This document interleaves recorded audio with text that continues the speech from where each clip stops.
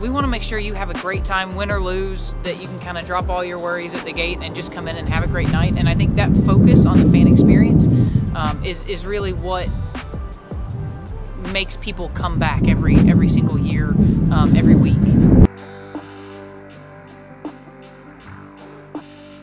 There's a lot of really unique and interesting aspects and nooks and crannies of the ballpark. Obviously the beach is one of them. When it was built in 2006, it was dubbed the first beachfront, or the only, I'm sorry, beachfront baseball game in America. To be the first one to do that, it's just a really cool experience. Yeah, certainly there's unique areas in every ballpark, but here I think some of the really cool ones for us are the Road to the Show wall, group spaces that include the Tito's Beach Party, the picnic area, and the bullpen experience, which that deck sits right above the home bullpen.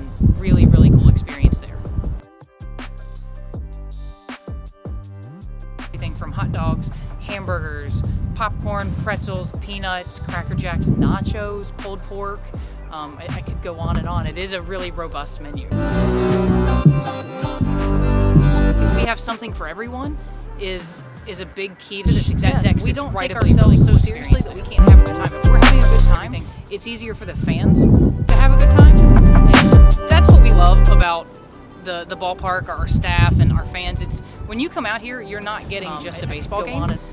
You're getting the full experience. There's a saying in minor league baseball, and I think it's true kind of everywhere, but every day is opening day for somebody.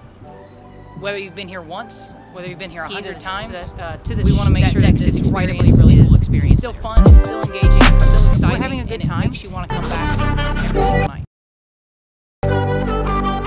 To have a good time,